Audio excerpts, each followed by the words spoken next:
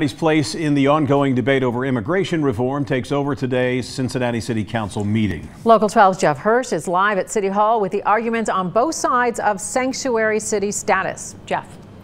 Well, good afternoon. Cincinnati City Council voted 6-2 just a little while ago to confirm Cincinnati as a sanctuary city.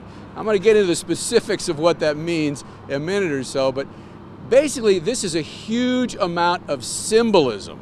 And symbolism is very important. Emotions ran high as around 50 people talked to City Council about sanctuary city status, about half saying, don't do it. Some suggesting it would mean more crime. I hope you understand that by announcing that we'll be a sanctuary city, what you've done is turn on the spigot and invited this kind of thing into our city. The other half said you must do it. We have a moral obligation to stand up against unethical and immoral laws.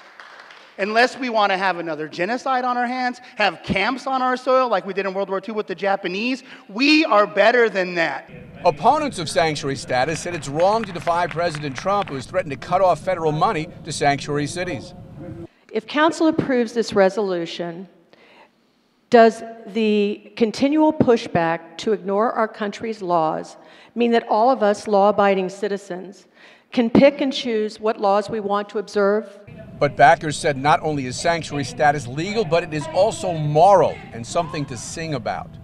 From sea to shining sea. All right, so what is a sanctuary city after all that back and forth?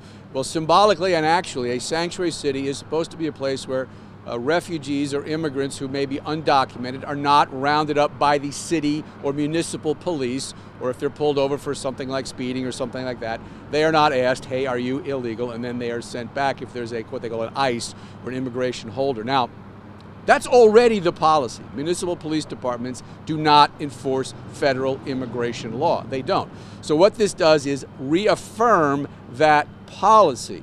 Now, the question is, if somebody's pulled over on a serious thing, a murder, a rape, an assault, and they go through the system and the system discovers that they are wanted for immigration, then the court system will process them accordingly.